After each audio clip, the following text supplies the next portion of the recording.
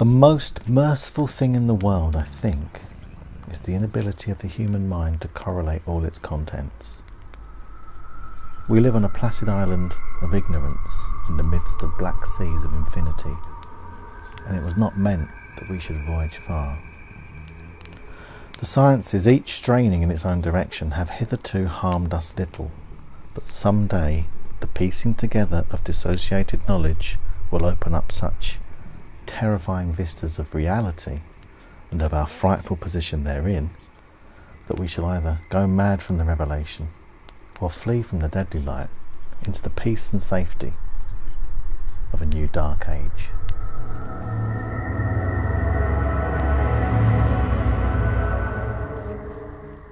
There had been eons when other things ruled on the earth, and they had great cities. Remains of them were still to be found as cyclopean stones on islands in the Pacific. They all died vast epochs of time before man came, but there were arts which could revive them when the stars had come round again to the right positions in the cycle of eternity. These great old ones were not composed altogether of flesh and blood. They had shape, but that shape was not made of matter.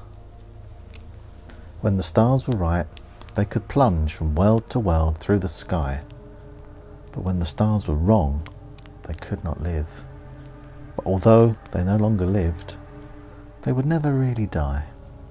They all lay in stone houses in their great city of Urlier, preserved by the spells of mighty Cthulhu for a glorious resurrection when the stars and the earth might once more be ready for them. Even now they talked in their tombs, when, after infinities of chaos, the first men came. The great old ones spoke to the sensitive among them by moulding their dreams. Then those first men formed the cult around small idols which the great ones showed them, idols brought in dim eras from dark stars. That cult would never die till the stars came right again, and the secret priests would take great Cthulhu from his tomb to revive his subjects and resume his rule of the world.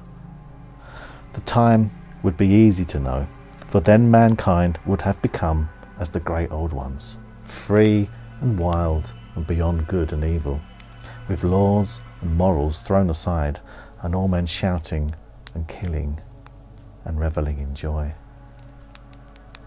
Then the liberated old ones would teach them new ways to shout and kill and revel and enjoy, and all the earth would flame with a holocaust of ecstasy and freedom.